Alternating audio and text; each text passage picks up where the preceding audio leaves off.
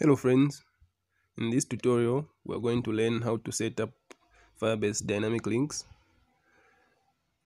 You can use dynamic links to do a number of things. Among them is opening a particular post at a particular position in your application. So this is what most people use it for when they're trying to locate a particular file. So let's get busy. First thing you want to do is open your Firebase console and select a project that you want to implement dynamic links in. So I'll show you step by step on how to configure dynamic links, and we'll also do a project implementation so that you know exactly how this thing works. So go to Firebase, click on menu. The menu is the button on the top left. Then click on go to console.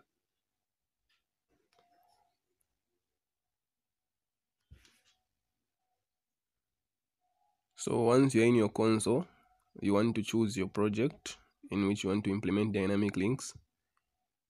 If you have not yet created any project, you can create a project on add project and follow the instructions. So I'm considering you already have a project.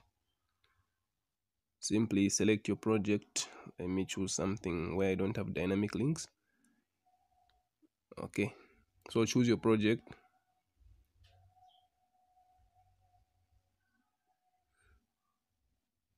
Then you can add an app if you haven't already done so.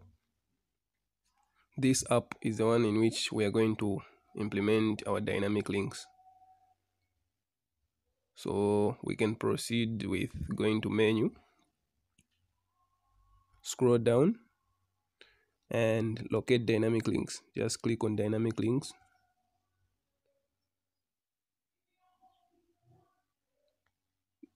Then you can read about dynamic links. There's a lot of documentation going on around this and how it works.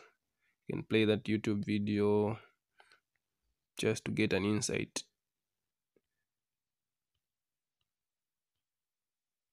Our focus is the getting started button, so click on get started. Then here we need to add a domain. If you have a custom domain, you can enter it there. Otherwise, just enter a name that you want, and Firebase will suggest a domain link for you.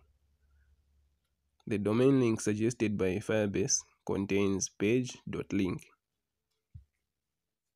So let me say example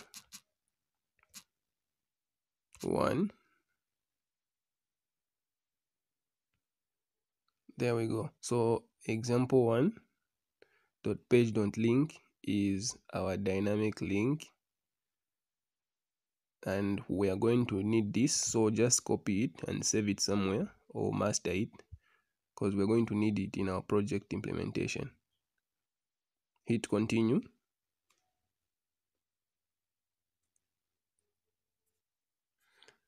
So if the name is already taken, it's going to tell you, like it has told me here, the name is already taken, so I have to make another name. Let me say dyn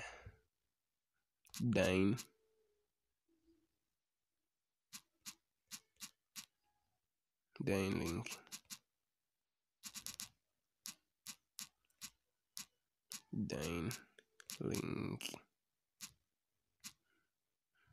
Dyn link. Okay, so do the same, just copy that and save it somewhere, then hit continue, and let's see if that one is free. Okay, so that dynamic link is not taken and it has been granted to my project dynlink.page.link. Just finish.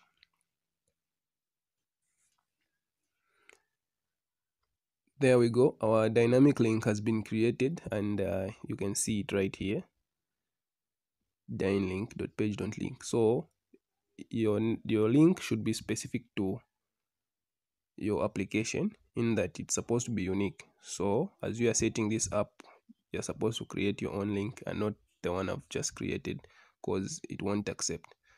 So once you reach this stage, it means you're complete with the setting up of dynamic links on server side. The next thing we have to do is configure our dynamic links in a project and utilize it.